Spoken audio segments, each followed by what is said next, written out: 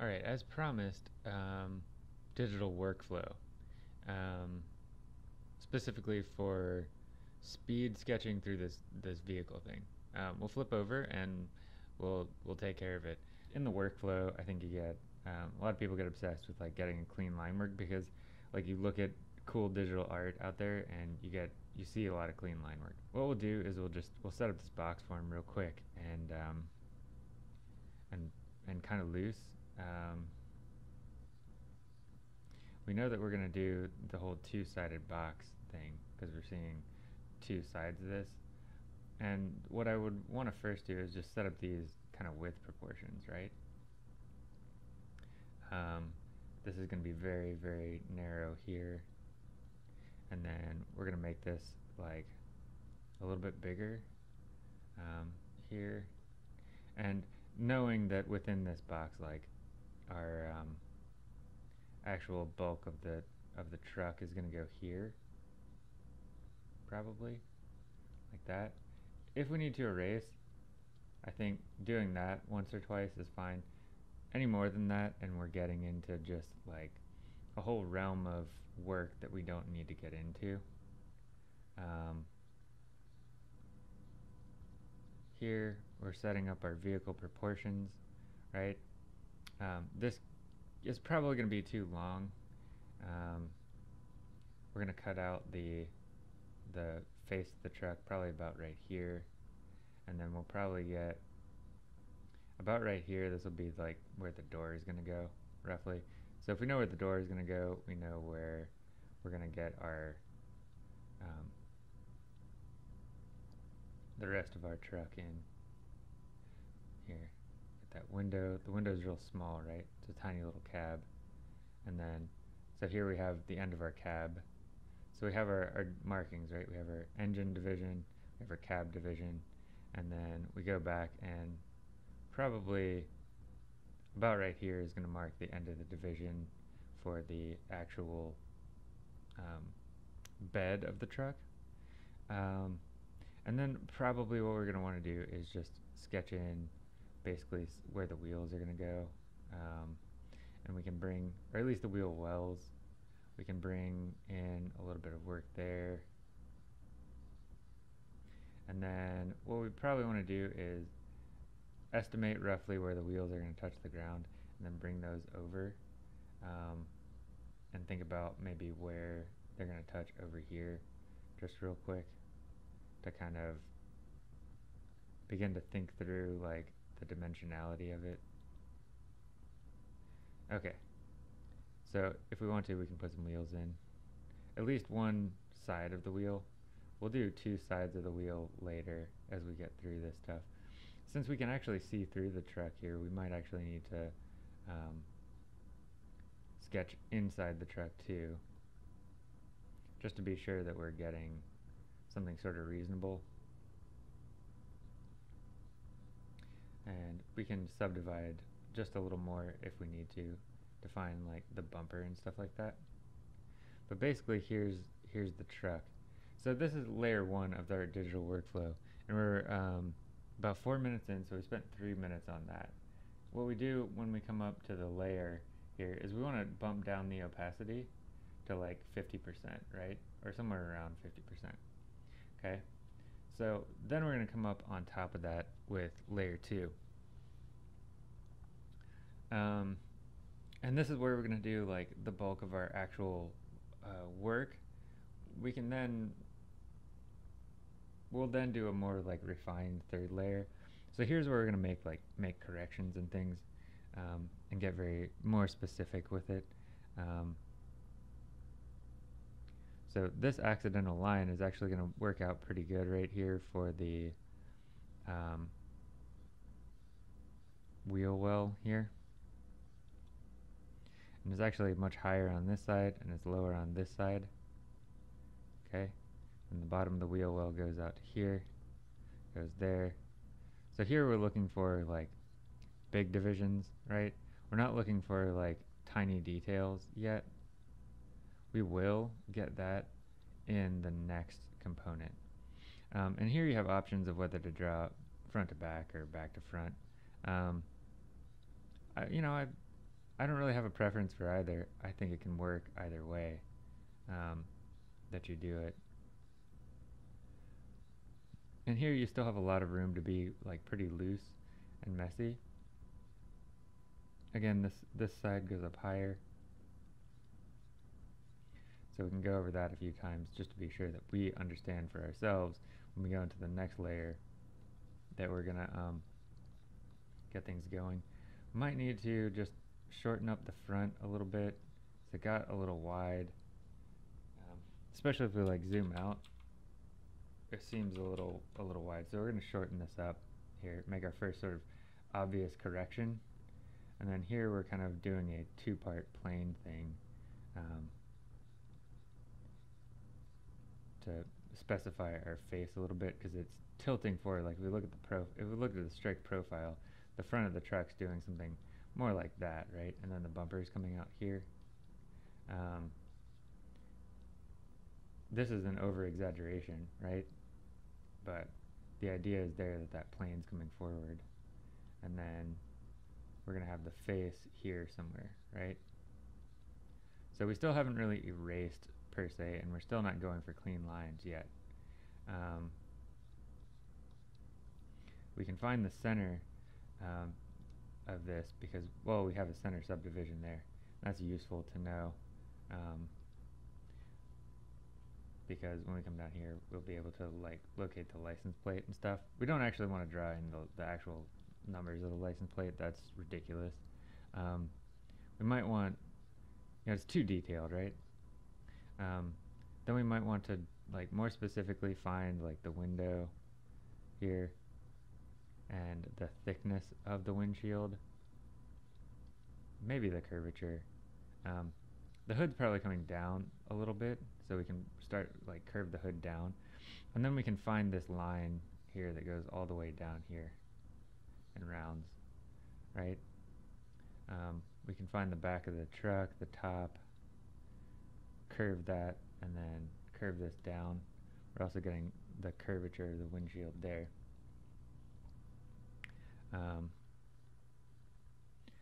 Then here, wheel well, tire, and then here we're going to give the tire a second side, right? So we go on this axis, not quite flat, give ourselves a second side. That got to be a lot of line weight, but that's okay because we're going to come up and we're going to change that in the next layer.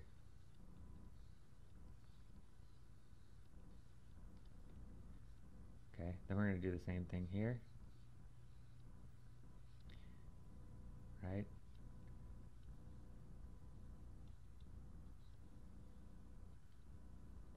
Might want to give a little bit of weight there. Might want to give a little thickness there. We may want to start to show the back windshield in there, and a little bit of that. You can subdivide the window. We can probably sketch in some of this wheel here. It's largely going to be a flat shape back there. We just have to make sure that we think of it as a two-sided shape. And then here it's probably going to go about there, sticking close to the reference. That I'm actually going to erase. So that was a gross mistake. Zooming out. It's not bad, that wheel. That would be probably better. And I probably want to raise that a little bit.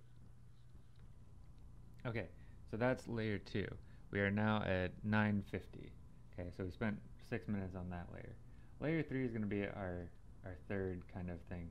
So we're going to go back through our layers, run layer 1 down to like 20% probably, right? So we can just kind of see it.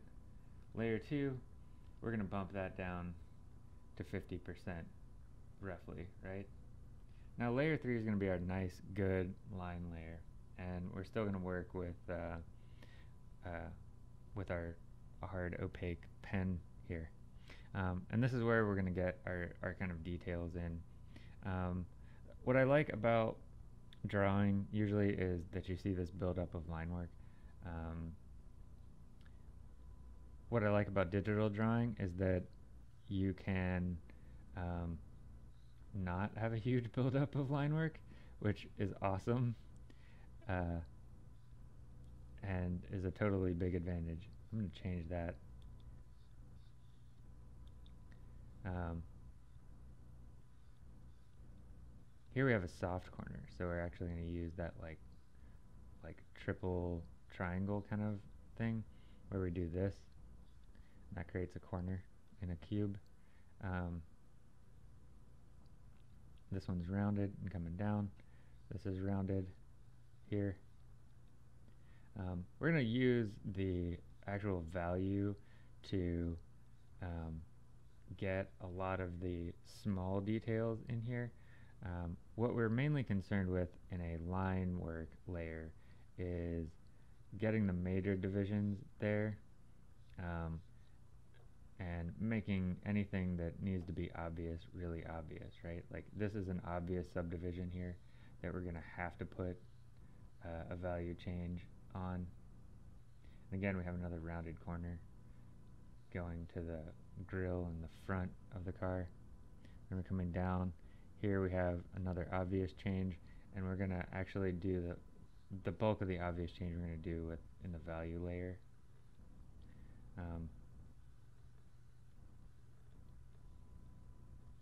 Okay, that's kind of rounding under. Here's the bumper. Bumper's coming around. Goes all the way out. The bumper kind of breaks up the contour on the far end, but not so much on the front end, right? Here we got the rounded top, the Chevy, and then it rounds this direction, and then it's kind of sharp in this direction, right? But then the windshield rounds down here, rounds dramatically at the bottom, but not at the top, right? And then it kind of has this little overhang thing here, so we're going to try to preserve that a little bit. We're not going to get into the windshield wipers probably. Here we have a harsh division there. It comes up there. So now we're getting into specifics of the line work, right? Where we need the line work.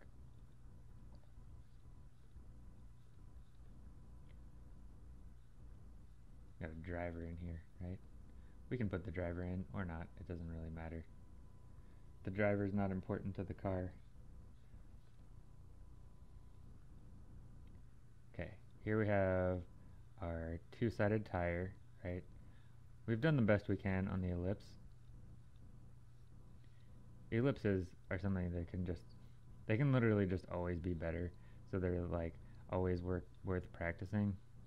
And that's the frustration of drawing, generally speaking, is that, you know, I go back and forth on this idea of like perfectionism, right? I think it is not worth accepting mediocrity, right? Like in the interest of just getting something done. I think long term, right, you'll be fine. Like, okay, so yes, accept the fact that once in a while you're going to do a bad drawing, but also accept the fact that, you know, that's not an indicator of your total artistic process, and you're going to edit that out before you release that, right? Or even if you do release it, you'll come back as you do better and better stuff and eliminate those things from your portfolio, right? Like, you're just going to keep getting better and better at all this stuff, and the stuff that was once good can get cut out because you've gotten better and now it's no longer good. And I think that's totally cool. I think that's like the neatest thing about drawing, is that as you get better, like your standards improve, and every once in a while you'll do something that 10 years later you're going to be like, yeah, that's still good. And you know, yeah, okay, maybe that's not super common, but it does happen every once in a while. You do something that you're like, yeah, I still like it, still good. Um, but I also think it's very important to just like, you know, not accept for very long the stuff that you don't like and you don't think is good. Okay, so now I have a relatively clean bit of line work here. We can add a couple of details to like help out here. Just sketched in. We can add like a door handle if we want. We can add in a side view mirror, but these are non-critical details to me. Like, yes, you can put them in, whatever. It's fine. I think we want to do a little more detail in the tire, just to keep parallel with the other tire on this front. Okay. So there, if we turn off the old layers, we should see basically a complete car, minus some subdivisions, right? So now what we do is we're going to leave that layer at 100%. We're going to go ahead and take the layer 1 and turn it down 10% to 10%. So now we're at 16, okay? So really we've been at it about 15 minutes. We're going to bump this down to maybe 30, layer 2. Layer 3, we're going to keep where it is. Let's see here. Now, between layer 2 and layer 3, we're going to add a value layer, and I'll type the name of this value. Okay, we're going to go back to our background tone, and we're going to go to the 50%, and actually I'm going to type it in this time, 50%. You can estimate it if you want. I'm going to bucket fill my background with the 50% tone.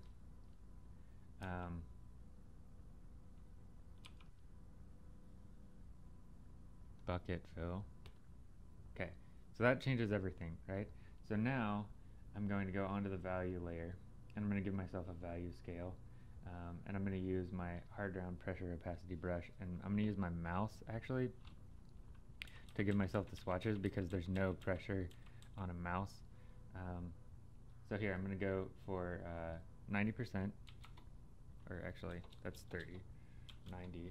Okay, so this is going to be my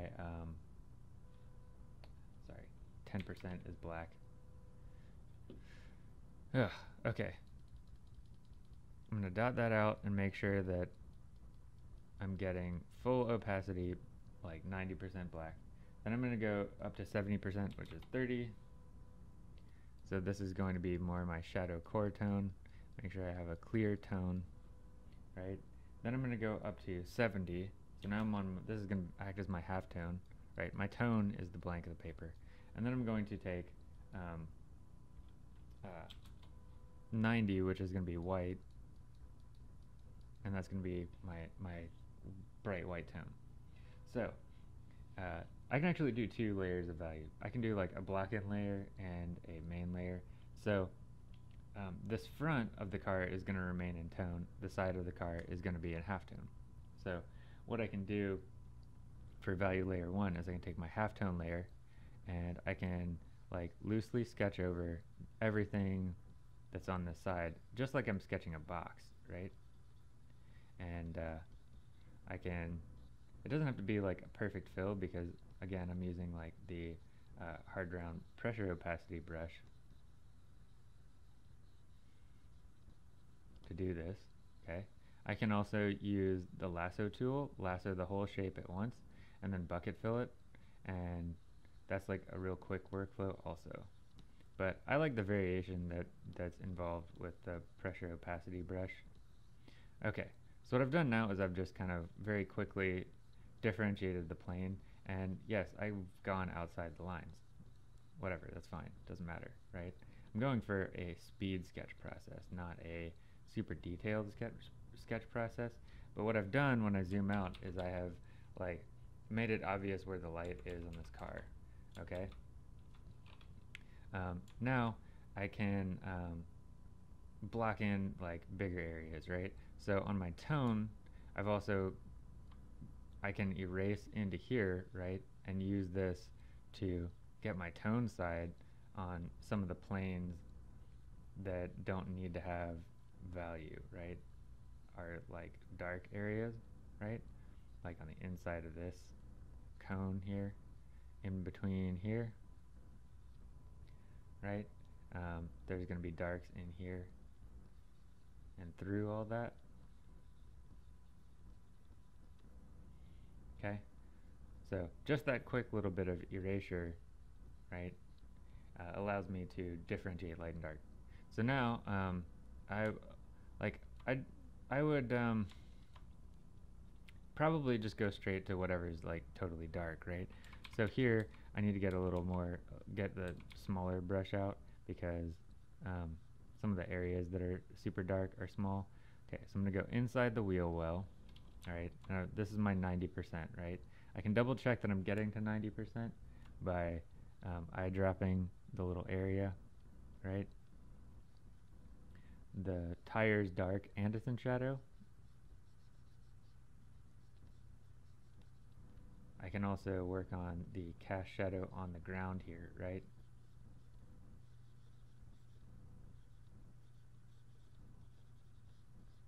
Comes out beyond the car.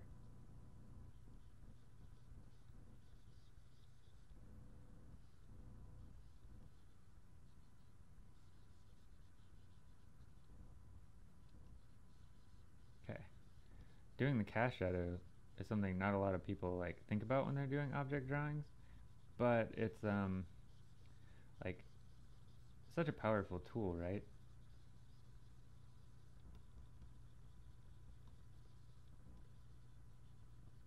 Because it differentiates very quickly.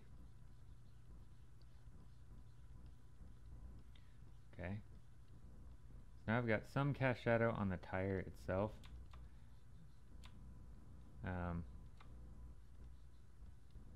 And then it's very dark down here, right?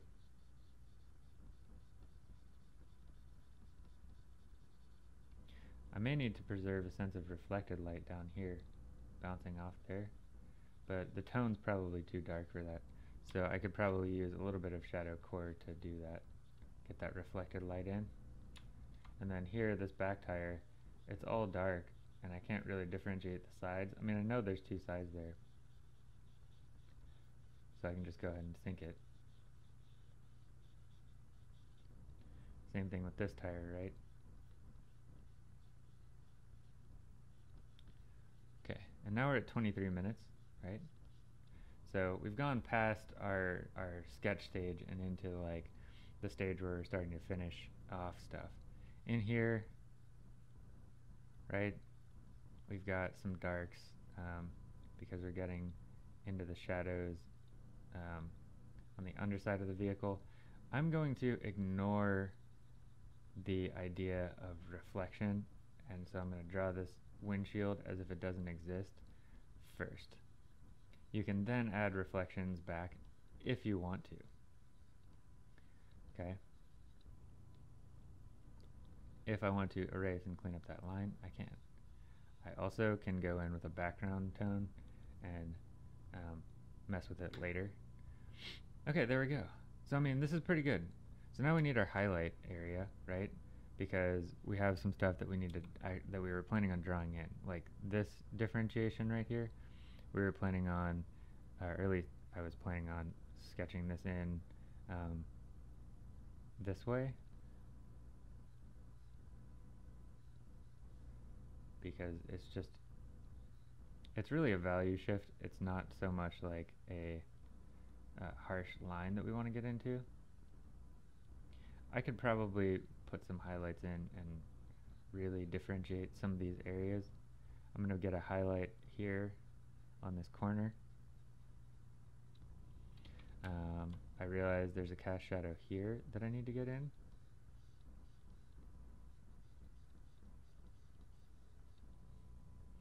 Okay.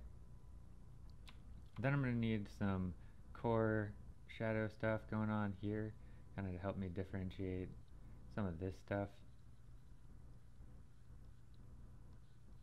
and to like catch some plane changes that are going on. here I'm probably on the grill. I'm probably going to use mostly the shadow core area. And the other thing that I want to think about is just I am making great use of this tone, right? As much stuff as I can put into the tone area and not touch, I want that, right? Because that saves me time and saves me energy, right? So if I can find a bunch of areas that are going to get into the tone and I can leave as they are, I want that to be like that. You know, I don't want to mess with it.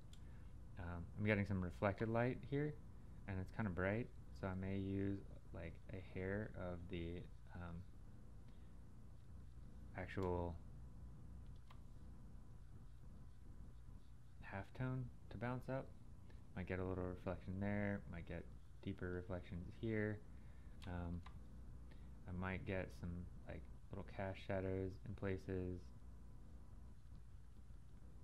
like that. Okay, then I can use just faint highlights up here. I can use a bright highlight here and here. I'm actually going to get like a bright highlight at the top of the car there with the cast shadow under it.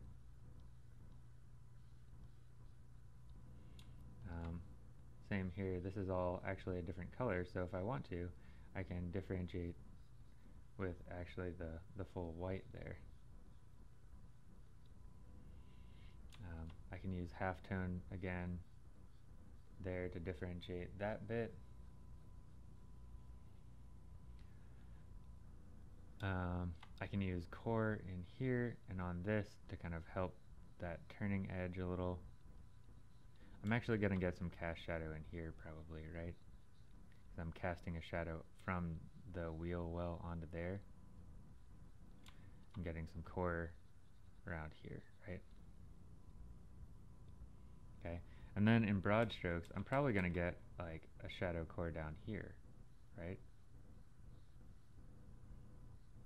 Because again, I'm turning this edge right here down, and I might even get a little bit on this panel here, right? And a little bit here. And then I'll probably get some like a teeny cast shadow around the blinker. And then I can fuss from here, right? I can then get into my tire and say, well, shadow core up here and down here, because the tire is actually curved and dimensional and bulging out. Then I might actually get some cast shadows in here potentially. This is all dark down here, so I could potentially make that just dark. Do a little cast shadow stuff there. I could probably get into the details of the actual rims and stuff if I wanted to. I don't necessarily think that that's the way to go always, you know? What matters more is that you get the ellipse to be convincing. And then we got shadow cores up front, so we might need shadow cores in the back to help that tone here. The other thing too is instead of the shadow core, I could probably just erase the tone. That might be better here, especially on the top part. Get to some tone here. Oops. I can soften that transition.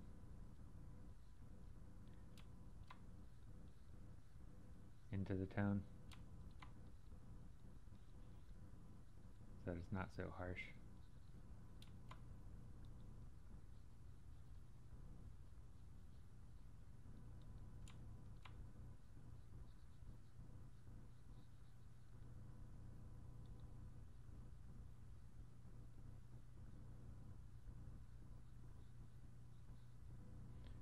Okay, tone, tone, some tone here, a little bit of tone there. Then transition, transition, soft transitions, right? I could probably get a little darker here a little wider, something like that. So there we go. Um, that's about as far as I want to take it, right? And so we're at 30 minutes, fully done all the way through one angle. Um, yeah, that's it, right? So that's your kind of like speed workflow process, and you're actually probably going to be faster at it because you're not having to talk through it. Um, Having to talk through it slows down the process, because like I'm explaining and then I'm trying to do it and analyze what I've done, and I'm sure that I've made a mistake somewhere in there that I would want to change. Um, but I think this is kind of a cool way to work digitally because you just sort of turn the opacity down. You never really erase. When you get to value, you can use the eraser as a tool, and then um, you can kind of create a pretty effective drawing relatively quickly from there. So um, again, I hope you enjoyed that, and I hope you enjoy using this workflow, um, because it's quick and powerful, and I think you'll be able to make good use of it.